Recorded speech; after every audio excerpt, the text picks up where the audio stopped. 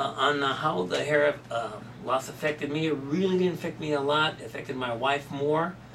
So I decided to get it done, and it actually made me look a lot better. And my wife's a lot younger, and it is true. And the way I found Dr. Diep, I'm sorry, it was on the internet looking for hair specialists, and I liked what I seen on his site.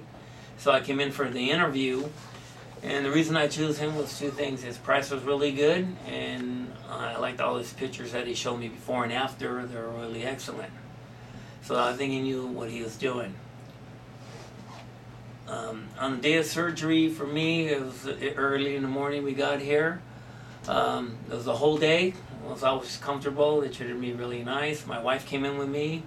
We got lunch, both of us. It was really done really nice. And then we left. The next day I came in the morning so they can look at my hair and take out the suture. Not take out the suture, but just say everything was okay. And the follow-up, and that also was done really nice. And everybody was really helpful here.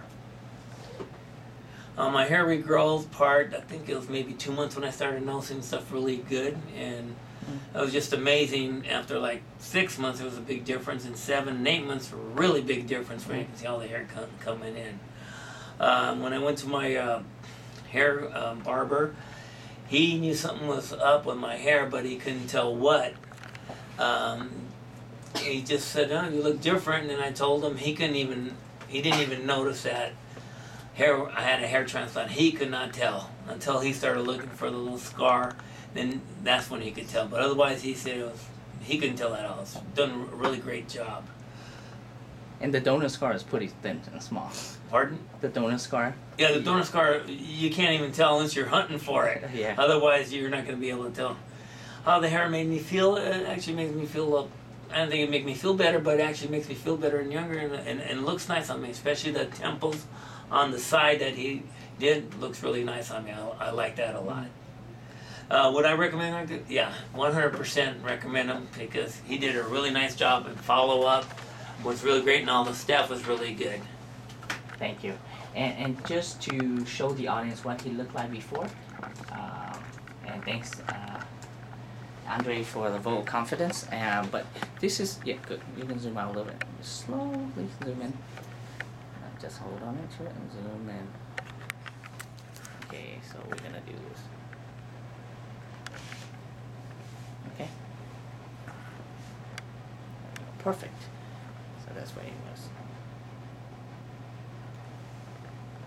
So that's before, and then this is afterward. You can see, and front eyebrows and up, and you can see how natural.